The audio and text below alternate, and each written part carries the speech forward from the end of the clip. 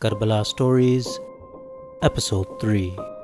Eventually, after a long and difficult journey, the caravan of Imam Husayn alayhi salam stopped at the land of Karbala.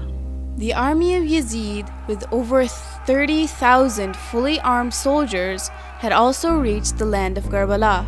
These soldiers immediately took their positions surrounding the caravan of Imam Husayn alayhi salam. After seeing his friends, women and children trapped, Imam Husayn alayhi salam too ordered his companions to take their positions, and in no time Karbala changed into a battlefield. Imam Husayn alayhi salam asked for just one night. It was the night before the 10th of Muharram.